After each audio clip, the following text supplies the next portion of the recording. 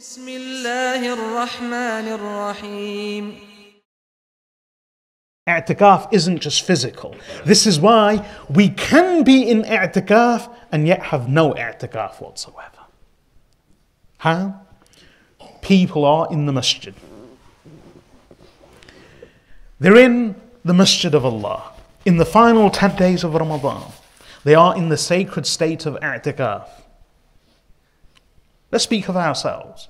Allah forbid that I be in the masjid in the final 10 days of Ramadan, in i'tikaf, with the intention of sunnah i'tikaf, planning to stay for the whole 10 days and never leaving the masjid.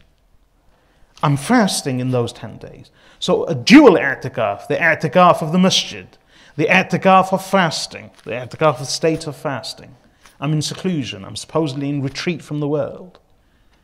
And yet there I am sitting on my smartphone, surfing the net. I'm not saying it's haram.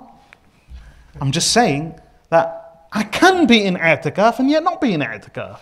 I'm surfing the net. I'm attached to the world.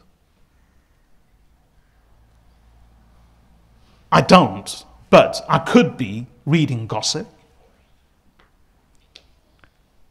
vain worldly news, irrelevant things. And then having finished from my browsing session, I could then have a friend sit next to me, and whilst being in the i'tikaf, secluded inside a tent,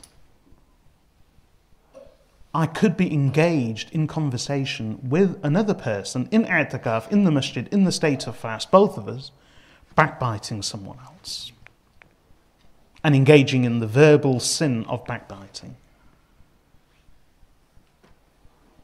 And so, I am in the center of the masjid, maybe right next to the mimbar and the musalla and the sajjad of the imam. Maybe I am the imam. I am the imam. I've just finished leading salah. And I'm in my tent, surrounded by students.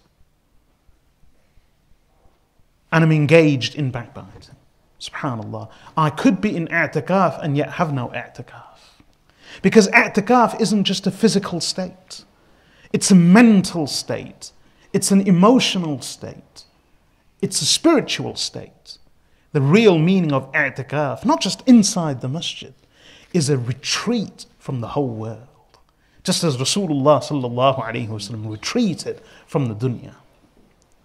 You have to detach yourself from the physical world to tap into that spiritual world. And it has to be a complete break.